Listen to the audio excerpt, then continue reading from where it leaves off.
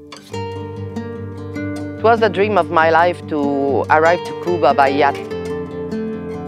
Was so generous of her, I almost cried. It was very touching and very, very nice. And she said she wanted to give me a gift, and I said, no, I want to know how you live. Bring me to your house. We've met people, we couldn't even understand each other. I always dreamed to discover the Cuban culture.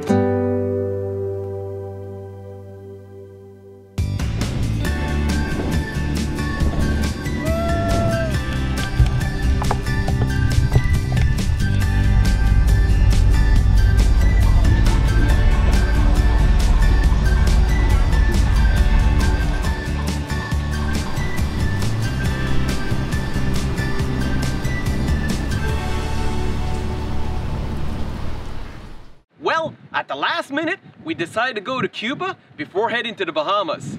Hey, I'm like that. Anything goes. When we had the idea to go to Cuba, my mom, Sylvie, was very, very excited, and I was also excited about it because who ever went to Cuba by boat? Of course, for me, those travels are very stressful. I was very, very happy to have my mom with me. It was the dream of my life to arrive to Cuba by yacht.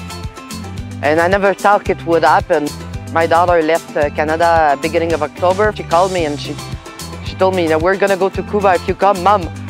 I flew right away. I was so excited to see my daughter. We've never been separated so long, and it's kind of scaring, and I'm stressed when they are like long times on the sea. So I was scared a little bit as well, but I did it. I'm here. Well, we left Key West at 1730 hours. And right now it's 1910 hours. We have 92.6 miles to go. We should arrive at 9:30 tomorrow morning. We really can't wait, man. Go to Varadero, go to Havana. We're like all really getting in the boat. We're really, really excited. We really want to get there.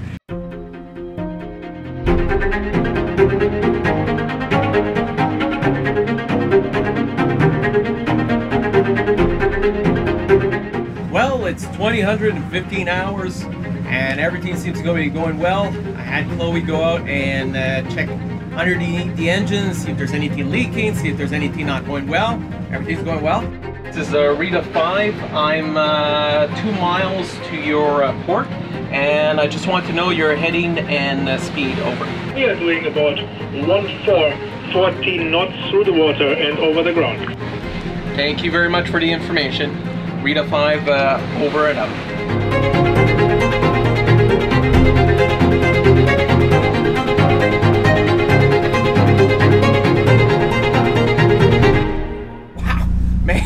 I was going crazy a while ago. We have a autopilot, and so you know, I decided to do a really stupid thing. I decided to turn it off, and I figure I'll turn it back on and the thing will reset itself, right?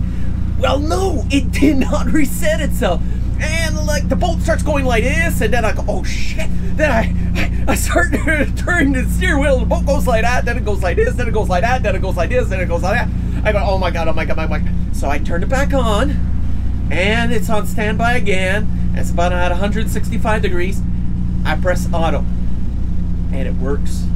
I go, oh, wow, it's working! And then I start turning the degrees, and I notice the numbers aren't changing on the screen, but the screen has still this like funky display on it. So I go, oh, you gotta be kidding me, it's not working!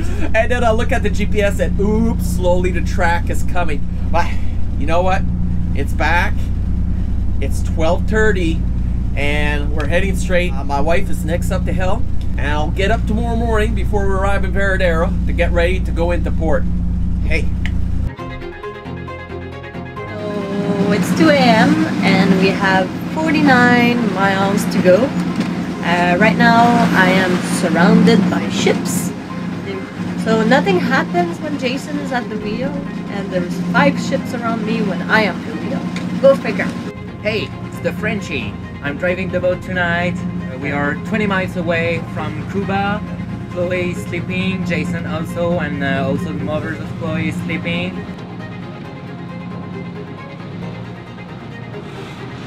Ship Rita 5 is calling Cuba, do you receive me? Rita 5 is calling Cuba, do you receive me?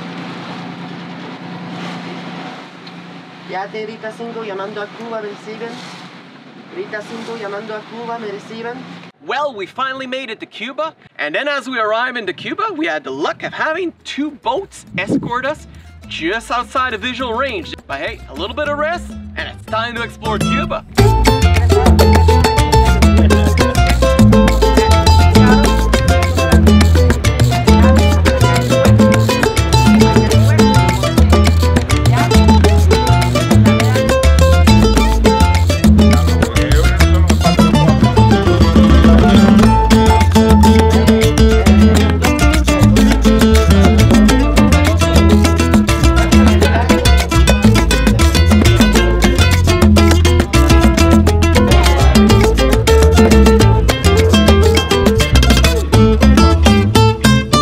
Welcome to Cuba! Since the beginning of the trip, I have the chance with Jason and Chloe to see the greatest place in the world. It was really amazing.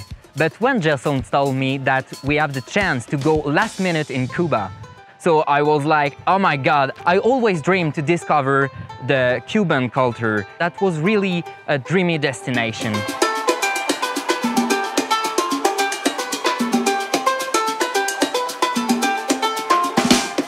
Of course, you have to go by the beaches if you come to Cuba, and beaches are not all about tanning. You know, you can do a lot of things on the beach. I know I've got a pretty tan now, but we've played volleyball, we've met people, we couldn't even understand each other.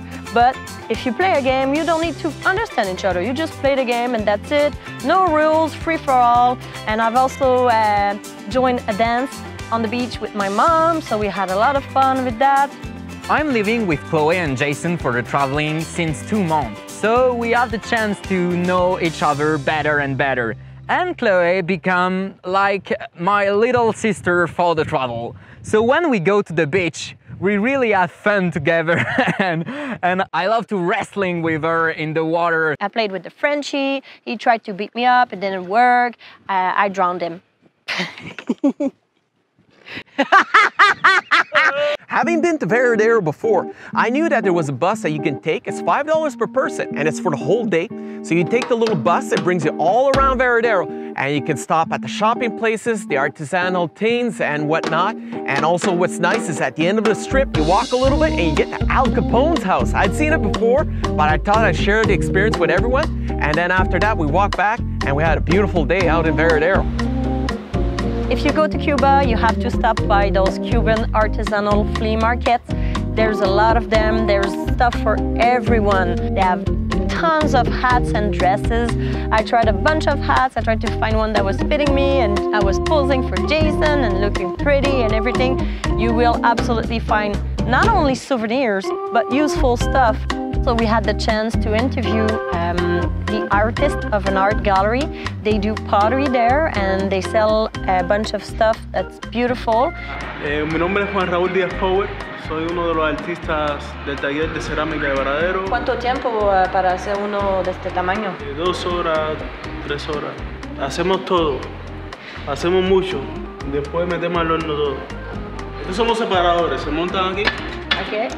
Se van montando, se acomodan las piezas, se pone otro y... Se pone otro y así. Primera vez es 800 grados. Y en 15 días damos colores. Hay que esperar 15 días. Sí, hay que esperar 15 días porque que todo seque. Pintar un tiempo, no sé, 30 o 40 minutos. Aplicar colores. Son pinturas de 800 1000 grados de temperatura. Ok, que está... O sea, todos esos colores, cuando pasan al fuego, es como cristal. Sale otra cosa, sí. Antes de estar así, ¿qué es? Es una bolsa de... líquido. Pero originalmente esto, eso es el barro. De la tierra natural, de la naturaleza. Curioso, ¿eh? My first trip to Cuba was in 1991. Chloe, my daughter, was only 6 months. And I went to an hotel and my maid, 28 years ago, became my best friend. I went shopping for Chloe and she saw what I bought for my daughter. And she asked me to go shop for her because at that time the Cubans were not allowed to have money and go to the store. So I went shopping for her and she gave me the money and I bought a lot of more things And she said she wanted to give me a gift. And I said, no, I want to know how you live. Bring me to your house. And she bring me to her house in Cardenas. And each time I go to Cuba, I go to her house. We went to see my mom's friends. They're so welcoming. They treat us like family every time we see them. We don't see them a lot, but every time I feel like I'm one of their daughters, and it's very nice. Eileen, which is Marilyn's daughter, she's a hairstylist. So she made our hairstylist room in the house, well, the parents' house in the living room. I was really happy to learn that Sylvie will be with us on the boat, as she lived in Cuba in the past, so she knows lots of people here. And my way to travel is to get out of the touristic place and the touristic hotel, to meet the real people, to know the real culture, to see how they really lived in their house, to taste their foods. And Sylvie can offer this to me. We took a taxi to go to Cardenas because we needed to do some provisioning for the boat. Plus, we were also invited for supper. In Cuba, once you're out of the touristic zone, you look for the street merchant to get veggies, fruits, and bread. Then you can go to the grocery store for the rest. The woman just cut the cheese with the same knife she cut the ham, and she just gave it to me like this.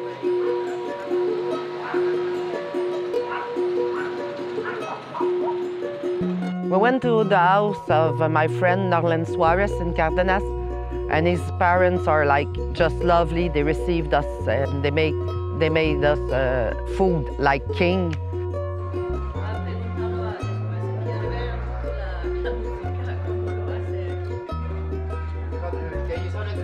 The mother of Norlen worked all day to prep the food. Their kitchen is so pretty with all the colors on the walls, and they also have only the minimum equipment and don't have a lot of money, but they still made us a feast. The decoration of the home is very minimalistic. All the frames on the walls are family pictures.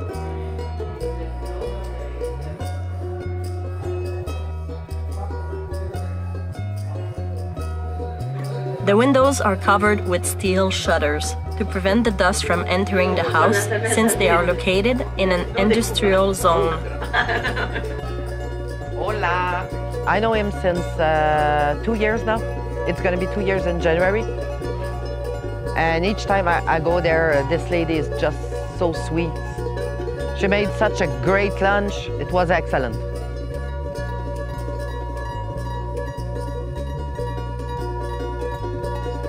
It was so welcoming, the food was amazing. Not only the fact she made a huge table of food for us, she also gave us a bunch of fruits, she gave us meat, she gave us, like, she was looking around her house and trying to find stuff to give us. It was so generous of her, I almost cried. It was very touching and very, very nice. They also have their own garden, where they grow plantain, tomatoes, guayabas, and sour orange.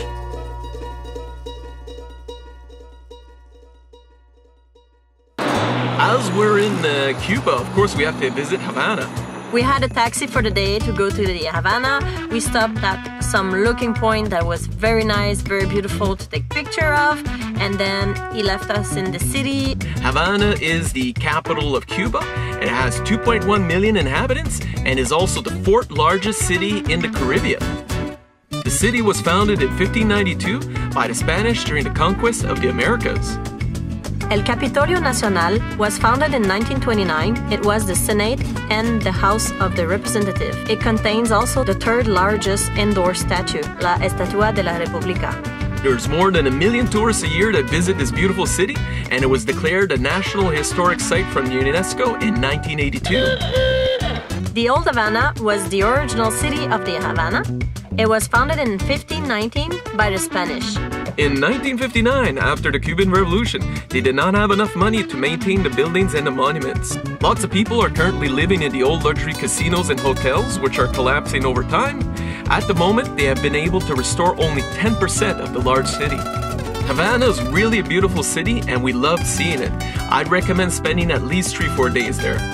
If you go see the restaurants of the local people, it'll cost you only $1.50 for a meal versus $15 or $20 in the tourist restaurants. I really like the city. It's so colorful and beautiful. It's very, very nice to see. You have to go to the Havana. We're going snorkeling in Cuba! Woo! Huge Cuban reef. Now we're gonna see some awesome fish, man.